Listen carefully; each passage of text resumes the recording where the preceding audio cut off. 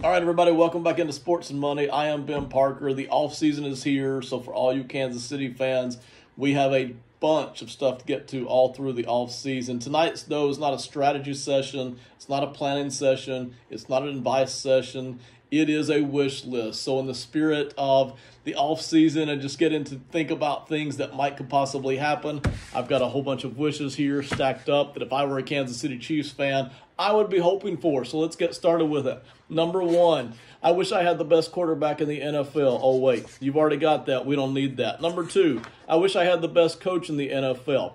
Once again, you basically already got that with Andy Reid. Number three, I wish I had the best tight end of football. No, wait, don't need that one either. Point is, you're already off to a great start in the offseason or any offseason when you have Patrick Mahomes at quarterback, Andy Reid at coach, and Travis Kelce coming back at tight end. You already have a great start to the offseason. So it's going to be a really good offseason for Kansas City no matter what. Let's get to some serious stuff. Number four, L'Jarius Sneed. I wish the Kansas City Chiefs, and I think they're going to try to. Sneed is one of those guys, and you don't get to see a lot of this, but Sneed is one of those guys who the Kansas City Chiefs drafted, and he was pretty effective right from the start, but you got to watch him continue to develop and grow every single season and make more of an impact. And the impact he made on the defense this year was phenomenal. We already knew that he could tackle out in the flats, that he could cover, but he continued to show himself as more of a playmaker and more of an athlete this year than we've even seen in previous years. So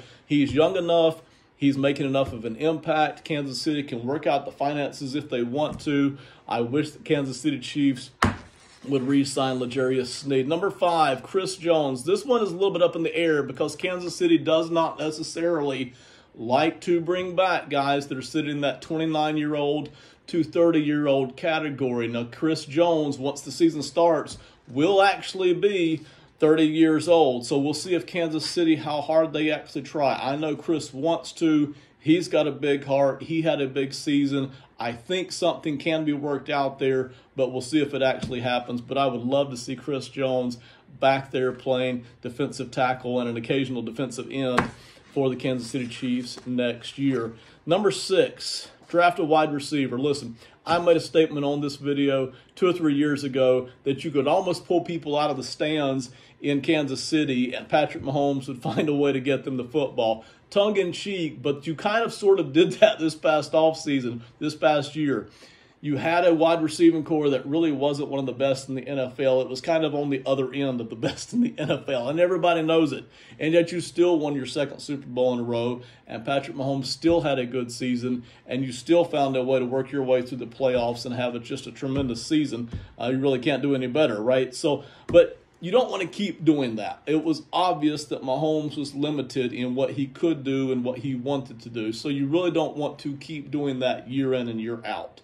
And I realized that that was the perfect way to go about last season because the defense was phenomenal and you had the running game, and Mahomes has really savvied up over the years in terms of being able to just work with whatever he's got. He doesn't have to beat you with bombs and speed anymore. He can work it downfield just the way Tom Brady used to do when he was in kind of the second part of his career. But you don't want to kind of keep pushing that envelope every season. So I would love to see them, number six, draft a wide receiver. There's a number of good options. I don't think, because it's not in Kansas City's DNA, I don't think they're going to get Marvin Harrison Jr. or Malik Neighbors or Rome Odunze out of Washington. Love all three guys. They're all going to go top 10. I don't see Kansas City trading all the way up, although I would love to see them get aggressive and do that and just have that guy sitting there for Mahomes to get the ball to. But in the late first round there where you're drafting, you've got Brian Thomas out of LSU. You've got Keon Coleman. I really, really, really like him there in Kansas City. I've already mentioned him. And Troy Franklin is a guy who could possibly out of Oregon. The speed and size seems to be there. I like him coming out of Oregon. But even down at, say, number 64, where you're picking down there, there's a guy named Xavier Legette out of South Carolina. I encourage you to check him out. Love the explosiveness mixed with the size there. Jalen Polk out of Washington. And Roman Wilson is an explosive guy out of Michigan that I would love to see work out there in Kansas City. But even farther down in the 3rd and 4th rounds, there's a guy named Johnny Wilson who's very tall and a pretty good slot receiver in more of a tight end mold kind of a guy. Coming out of Florida State, I would love him. Jacob Cowan, who's kind of a playmaker out of Arizona. You can catch him probably in the 4th round. There's another guy named Aeneas Smith, who's another explosive playmaker out of Texas A&M. There are wide receivers starting right in the top 10 of the draft all the way down through really the 5th rounds here that I like, and I haven't even mentioned a lot of them. So you can definitely go out there and get a wide receiver to help bolster this core. Number 7, draft another wide receiver. I don't know if Kansas City is going to do this or not, but I would love to see it. Listen, if we've all seen what Patrick Mahomes can do when you give him a lot of toys to play with, he is the best in the business. Absolutely. Now listen, I know you won a Super Bowl last year with a receiving core that basically featured Rashee Rice and Travis Kelce, and that's fine, and maybe you can do it again.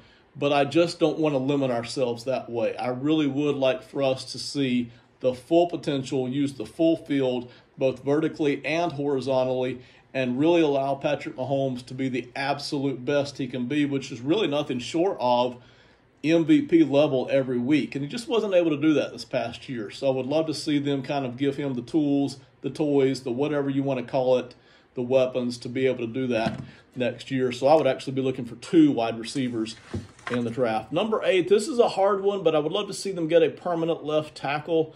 And Donovan Smith, you know, he was working out last year. He was trying, but obviously they need something more permanent there. Now, again, you're not going to have every position fixed. You're not going to have every position locked down with somebody who's just amazing. But I would love to see them somehow, whether it's going through free agency or take a look in the draft and see what's sitting there, I would love to see them somehow fix up something permanent there at left tackle, even if it's not something amazing. They haven't ever had an amazing left tackle in Kansas City during this current Super Bowl run that they're on. So it's not something that they can't play without.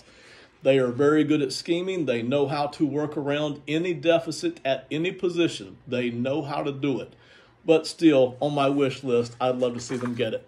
Number 9, the Raiders. I hope the Raiders are bad. I hope Antonio Pierce can't find a quarterback because he's already talking about ways to beat us twice a year. So I wish the Raiders are bad. Number 10, I wish the Chargers are bad. Jim Harbaugh's coming in. There's a lot of hype. He's got a quarterback.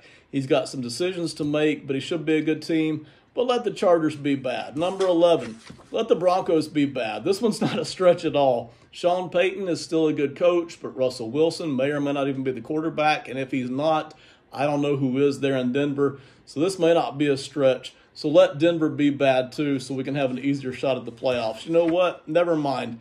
Let them all be good. We'll beat them in the playoffs anyway. It's Kansas City. It's what we do. We enter every week with the advantage at coach and at quarterback. So just never mind. Let all 3 teams be good, and we'll beat them in the playoffs. All right, we got stuff coming up. Hope you enjoy it all through the off season. We've got a new show coming up here in mid-March called Sands of Time, where we're going to be doing all kinds of cool things. Check out the Odds on Favorite podcast over on Spotify and YouTube. That's it. Have a great one. Goodbye.